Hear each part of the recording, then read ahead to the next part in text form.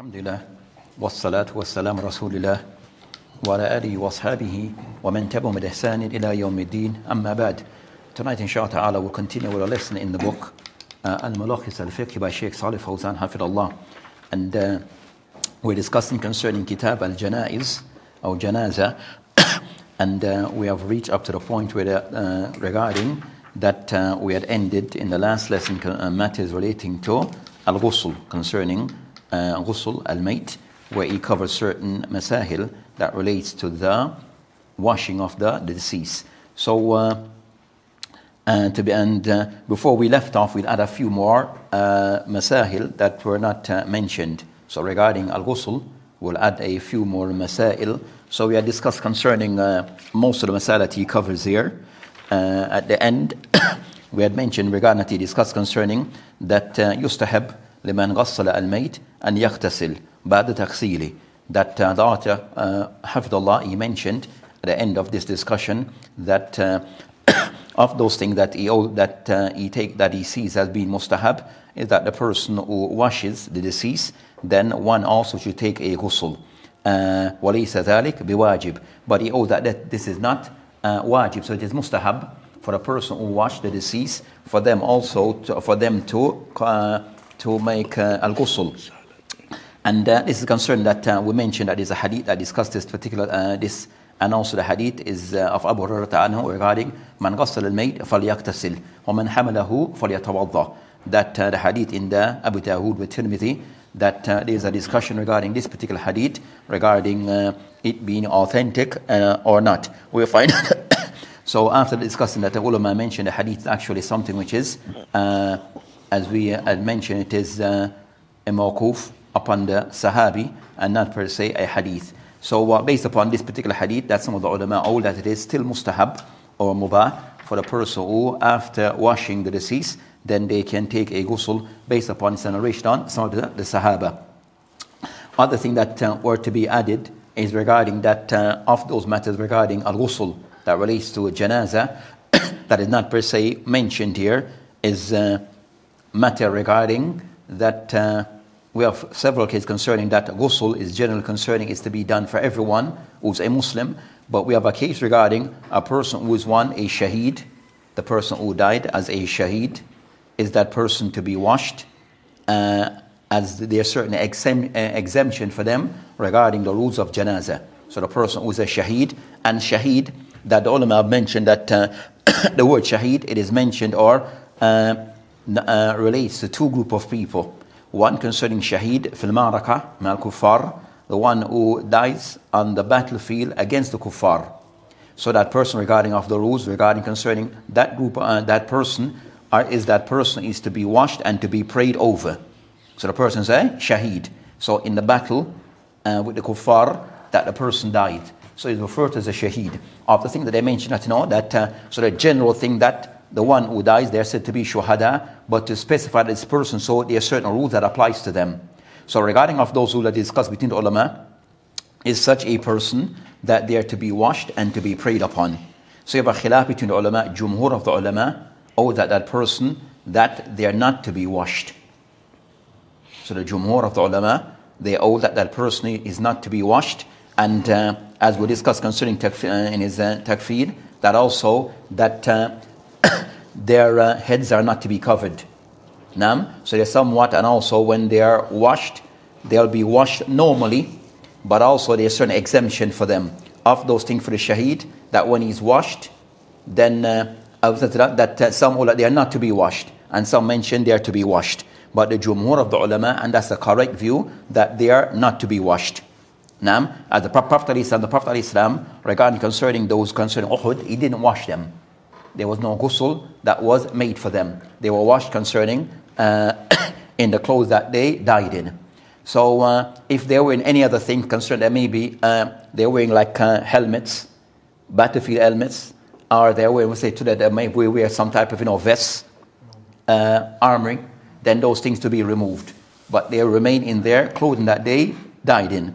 So certainly some of the ulama hold that it can be done, type of thing, but based upon concerning now what is the practice among the Prophet al-Islam, with majority of those who died shuhada, that they were not washed. So that's concerning the qawl that is more correct. A second group of people that are discussed, so discuss concerning shaheed. Regarding concerning shaheed, remember another group of people who are called, referred to as shaheed. It's like concerning that the person who died from ta'un, from a plague, the one who died, a woman who died in giving birth. So you have a certain group of people that they are referred to in some hadith as being shaheed, but the rules of the shaheed on the battlefield is not applied to them. Right? So you have certain cases of certain group of people that they refer to as shuhada. But they are not per se, they are shaheed because the way that they were burnt, or they drowned, or the woman who gave birth, giving birth and she died, or someone who died from a stomach, from having internal problems, or a person who fell from a very high place. So these people are referred to as shaheed, but they are not, are they to be washed and the likes, as that will be of the shaheed who died on the battlefield. The Jamhur of the ulama, all the mentioned now, they are not. So they're not included in the rules of a shaheed that would be applied to the person who died on the battlefield. So even though they're referred to as being shaheed. Then when I mentioned that these are shuhada, they are shahud concerning, you have the shaheed fi dunya wa shaheed fil akhirah. Shaheed fil dunya, regarding concerning a person who that they died on the battlefield. Shaheed fil akhirah, those people are referred to as shaheed, but in a sense of their reward is that of a shaheed in the akhirah, but not per se that they died in the battlefield in the dunya. So that's the difference. So you have those group of people that are referred to as shaheed or shuhada. One who died on the battlefield, the rules are somewhat different for them as a form of showing, honoring them. So they're not per se, and we discussed concerning that there's also no salat to be made upon them, as to be discussed. So that also will be discussed in the next, this later on. So regarding concerning shaheed, the one who died on the battlefield, there is no ghusl. The one who died by these type of deaths, of being burnt, drowned, ta'un, from a type of plague, they are referred to as shaheed by way of reward, but not shaheed by way of the rules of shaheed regarding janazah. They are applied, the rules that apply to them are that of a normal person. They are washed normally, type of thing, and covered as normally. Then also the ulama discuss another group of people that regarding al-ghusl, we mentioned concerning the person who died by way of is to be washed. Regarding, they mentioned some add concern until they mention shaheed, and also they mention maqtul dhulman, that are exempted from the rules of ghusl, the shaheed. And second, they mention also maqtul dhulman, the person who was killed wrongfully. So the person who was killed wrongfully, was murdered wrongfully, is such a person also to be washed or not to be washed? Right? So the more correct view is that such a person who was killed wrongfully is to be washed, and the rules of ghusl apply to them. So that person, they are not to be, the rule of that applies to the shaheed is not applied to them. So even also the ulama mentioned that group of people of maqtul dhulman. Also a second group of another group that is mentioned regarding are they to be washed. They mention regarding concerning the group which is they mention as-siqt. As-siqt is that child who was as we have different cases. So they said that the child who came out, they said that stillborn. But they put them in different category. So the stillborn is a child when they came out, they were passed away. So either they find that stillborn in the sense of one, first group of stillborn, they refer to the child came out, and they, they cried immediately, but then immediately after they died. Or when they came out, they made some movements, indicating that they had life, but then immediately after they died. So normal pregnancy, 7 months, 8 months, 9 months, the child came out, was delivered, cried, or made some type of movements, show that they had life, but soon after they died. Such a child is washed and buried and prayed over. So even though an infant, but they're still to be washed and to be prayed upon. So that child is the one who came out, make some sound, the cried, then soon after died, or didn't make any sound but made movements, indicating that they had life. So in that case, they are washed and buried over normally. And that's the ittifaq a'immat al-arba. So the ittifaq amongst the ulama al-arba regarding that child from the Hanafiya, the Malikiyya, the Shafi'iyya, and the Hanabila. And some even mentioned there's an ijma. That such case, that child is to be washed and the likes. Then the next case is regarding that child, stillborn, where came out, didn't make any sound, but they're above the age of 4 months. So the child is above the age of, above the age of 4 months. So for example, the child is 6 months inside the womb of the mother, came out, was delivered, but when it was delivered, the child immediately died. Didn't make any sound, any movement. So it was a stillborn when the child was 7 months, 6 months, upon deliverance, that the child was pronounced dead. In that case, is this child to be washed? And we'll discuss also to be prayed upon. So you'll find the ulama all concerned that, that they mentioned that in that case, also that child will be washed. Because there they mentioned that the deciding factor would be if the child is below 4 months, then no washing. Above 4 months, then they're to be washed. So the deciding factor will be 4 months. As they mentioned, 4 months were at that point that the ruh, the soul, is placed into the child. So they're considered to be now fully a person. Where they're deserving certain rights. So of those things that they're to be washed. And that's the view concerning that. The view concerning there too. If they're above 4 months, they're to be washed. That's the view of some of the ulama. Some mentioned, and below 4 months, then the rules are a bit somewhat different. If they're below 4 months, stillborn, then they are not to be washed. But if they're above 4 months old, and even if they didn't make any sound or movements upon birth, upon delivery, they're to be washed. So that's concerning that particular matter. They discuss concerning the person. Our next group of individuals regarding ghusl is regarding the person who went for mahram. The person who went for Hajj or for Umrah. So the person performing Hajj and Umrah, and in their performing Hajj, is such a person, if they were to be died, are they to be, that they're to be washed, right? But their heads are to be uncovered, and also for the female or face.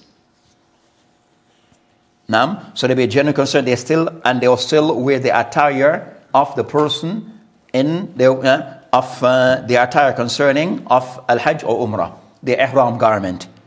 So that's concerning those people. The general thing that they are not to be washed. They are not to be washed, and so that's concerning that particular matter. But the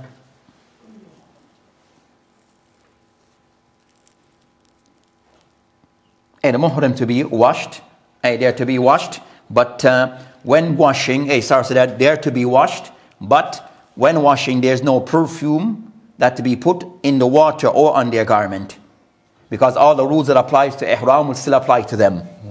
So they are washed, but with water without any fragrance. And because they are muhrim, then their heads would be uncovered.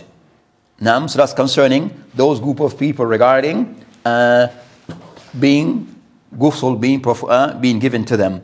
So that specific person who dies on Umrah and is buried, they're still in ihram until Yawm al-Qiyamah. Until Yawm al-Qiyamah. Yawm al-Qiyamah, as when they rise Yom Resurrection, they'll be rising with their giving At-Talbiyah. Oh, So that's concerning that. So I said those exception to the rules is because of exception either concerning Mujahid, died fi sabilillah, gave his life. So certain as a form of honoring that person, then there's different rules applied to them regarding burial.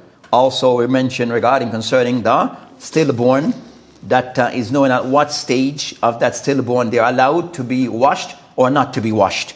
I'll mention above 4 months, then the rule, they can be washed.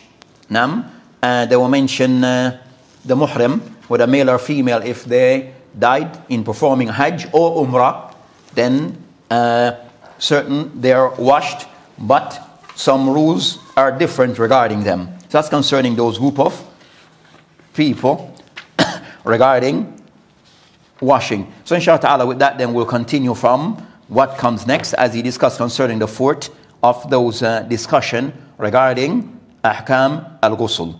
So we had ended concerning some of the matters that relates to al-ghusl. Now we discuss concerning takfeen, which is the person being shrouded. Tafaddal. Bismillah wa salatu wa salam ala Rasulullah. Qala mu'allif hafidahullah. Chapter 30, Death and Burial, page number 304. Fourthly, rulings on shrouding. After washing and drying the body of the deceased, it is to be put in a shroud that must cover all his body. It is desirable to use a white, clean shroud, whether new, which is better, or not. The obligatory size of the shroud is that which covers the whole body of the deceased. It is desirable to shroud the deceased man in 3 shrouds of cloth, and the woman in 5 pieces of cloth, a loincloth, a veil, a shirt, and 2 shrouds. As for the deceased children, a boy is to be shrouded in 1 shroud, yet 3 are permissible, and a girl in 1 shirt and 2 shrouds. It is also desirable to subject the shroud to a censer, after being sprinkled with rose water or the like, so that the scent of the incense would remain in the shroud. So the author, Hafidullah, is discussed concerning next month concerning shrouding of the deceased or the deceased. So regarding concern, they mentioned that it will be something like a plain piece of garment like this. So the person, they usually plain garment type of thing. That so it is wajib that at least 1 piece of cloth to be used to cover the entire body. Some of the ulama hold that is the entire body. Those who mention that majority. And so in quick, so that one concerning that of the ahkam that relates to shrouding. First concern that the ulama mentioned that the hukum of shrouding the person, that it is fard kifaya. So regarding the person being shrouded by some of the Muslim, that is a duty that is expected to be. It's a duty that is expected to be fulfilled by at least some of the Muslim. So it is classed as fard kifaya, where it is required, where those are where some of the Muslim that needs to perform this act on behalf of the entire ummah. Then they mention regarding concerning that, and that matter they say is an ijma between the ulama regarding it is fard kifaya regarding shrouding of the person, as mentioned by An-Nawawi rahimahullah. Then they mention regarding concerning as for that piece of garment that a person is covered with or shrouded with, then one garment to cover the entire body is wajib. But as for what is preferred, they said mustahab, that jum'ur all concerning for the male, that is three pieces of garment. For the female, they mention 5 pieces of garments. So those are the things that are more than preferred to be done. For the child also, 1 piece or 3 pieces can be used also for the child. So these are concerned, it's not what is preferred, but what is the least, is that the person must be covered, 1 sheet that covers the entire body of the person. Aywa. The man is to be shrouded by using the 3 shrouds over each other. Then it is to be brought covered with a garment or the like, as it is obligatory to be covered, and to be put laying with his face upwards on the 3 shrouds. Then a perfumed piece of cloth, cotton, is to be put between the buttocks, covering the anus of the deceased, and fastened by tying a piece of cloth. Other similar perfumed cotton pieces are to be put on the eyes, nostrils, mouth, ears, and the parts of prostration, i.e. the forehead and the nose, both hands, both knees, and the bottom of the toes, under the armpits, the inner parts of the knees, and on the navel. The washer should also apply some perfume between the shrouds and onto the head. After that, the washer wraps the left side of the upper shroud, on which the deceased is lying faced up, over the right side, and its right side over his left side. Then the same is to be done with the second and the third shrouds. The superfluous parts of the shroud should be longer towards the head than the feet. Then such remaining parts towards the head are to be gathered and put over his face, and those towards his feet over his feet. Afterwards, the belts of the cloth are tied around the shrouds so as not to unwrap or loosen in the grave. أيوة. So the author, Hafidullah, is kind of somewhat gives a general idea regarding how to shroud the deceased. These sometimes with these things require like the person to have an experience. Require not to experience another person can actually see it be done. But it's just a general idea that the person is to be shrouded in the manner described, but it requires some practical examples. Aywa. As for a deceased woman, as mentioned above, she is to be shrouded in 5 pieces of cloth: a loin cloth, a shirt, a veil, and 2 shrouds. There's a concern, so that's be for male and for female regarding, as mentioned for the man, 3 pieces of cloth. As for female, 5 pieces preferred to be done.